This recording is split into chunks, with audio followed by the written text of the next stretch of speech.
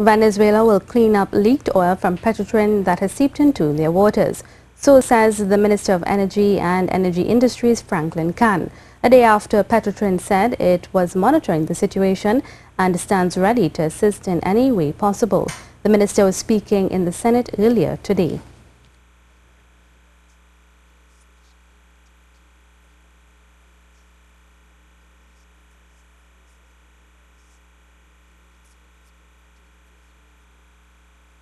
Trinidad and Tobago and Petrotrin are on standby to assist in any way once requested.